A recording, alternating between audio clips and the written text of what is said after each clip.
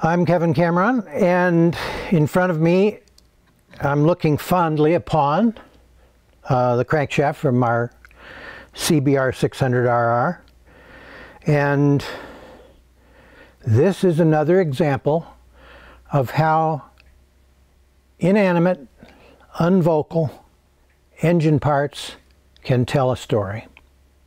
Here's the crankshaft. The way this crankshaft works in respect of lubrication is that oil comes up from the oil gallery below the crankshaft, and it enters each bearing, each main bearing, through a drilling. But you'll notice one main bearing has no groove. The other four have grooves in the middle. If you had a crankshaft from the predecessor of this engine, the Honda Hurricane 600, all of its main bearings were grooveless. They looked just like this one. Why did they change? Well, the way this engine and the way most car engines get oil to the crank pins is they bleed it off of the main bearings.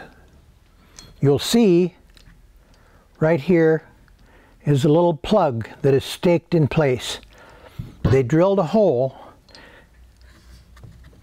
at an angle down through the crank pin into this bearing, and that drillway conducts oil from this bearing up through this flywheel cheek into the hollow crank pin, and it comes out through two holes to lubricate the rod bearing. That sounds like it makes excellent sense. But if this crankshaft is turning 14,000 RPM, we have to pump oil into the crankshaft against so-called centrifugal force to get it into the drilling that would carry it out here to the crank pin. Now, every manufacturer that has made high RPM engines has run into this same problem. They start seeing little problems with their connecting rod bearings. They develop black streaks. That's not metal-to-metal contact, but it's the next thing to it. When you see those black streaks, you think to yourself, not much margin there.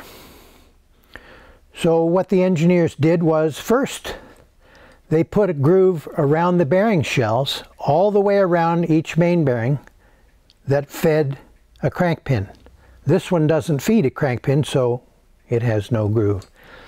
Just grooving the bearing shells evidently didn't work for them, because they went a step further and they grooved the crankshaft itself. Now, engineers don't like to cut into crankshafts because they've already made the bearings as small as they can, because they know that bearing friction is proportional to the diameter cubed. Double the diameter, get 2 times 2 times 2, 8 times more friction. They don't want 8 times more friction, so they make these bearings as small as they can get away with, and they don't like cutting grooves in them.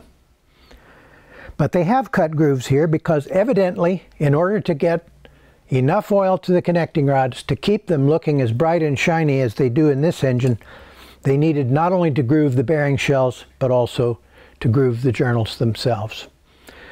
So that's another example of parts that tell a story.